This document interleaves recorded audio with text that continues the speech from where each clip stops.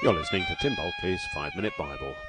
To think some more about this issue of Jesus' fulfilment of Scripture, let's look at the issue of slavery. The Old Testament laws are quite clear. You can enslave people, just not fellow Israelites. Oh, and by the way, you should treat them relatively kindly. Don't beat them up so badly that they die, for example.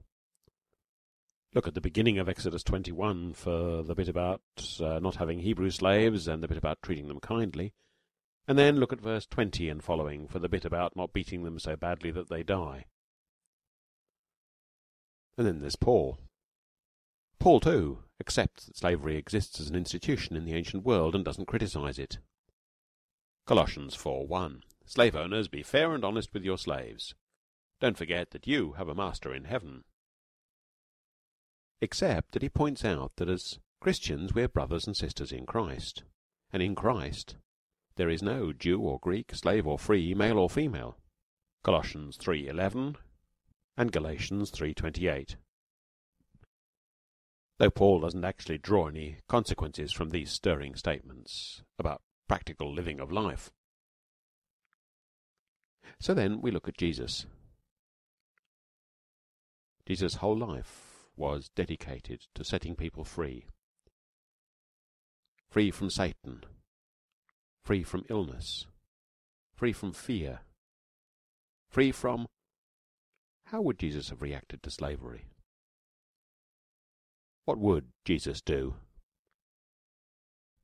Or take an issue that's a hot topic in New Zealand at the moment, spanking children. It's quite clear in Proverbs. We're instructed, spare the rod, spoil the child. Proverbs 13:24. Or 22:15. 23:13. Yes, beating kids with rods was really popular advice among the wise in ancient Israel. And there's no way you can read rod as anything more gentle than a big stick. But can you imagine Jesus? Suffer the little children to come unto me, so that I can whop 'em with a big stick. It just doesn't work. I can't imagine it, and I'm sure you can't either. You see, when you fulfill that spare the rod, spoil the child advice in Jesus, I think it becomes something like, children need discipline. Make sure you discipline them well.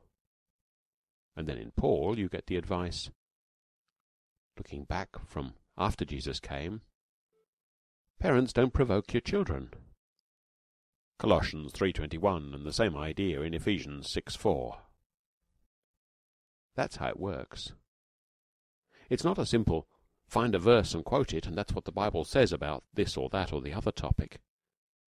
It's a question of looking at the Bible as a whole, looking at the Bible as a story, comparing what was said before Jesus came, in the sinful world that we live in,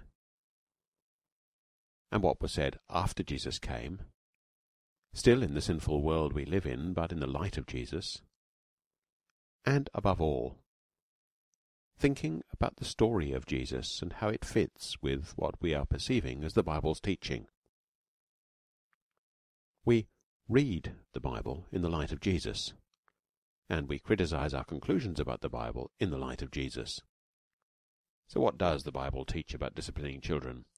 Despite Proverbs 23:13 and 14, don't withhold correction from the child, for if you beat him with a rod, he won't die. You should beat him with a rod. That way you'll deliver his soul from Sheol.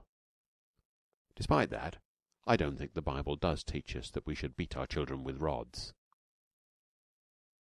I think the Bible, taken as a whole and read in the light of Jesus, teaches us that children need discipline, careful, good, loving discipline,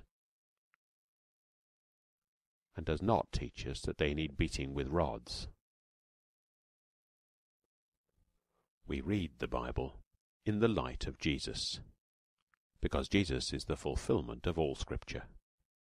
He fills it out, completes it, and makes it whole and perfect.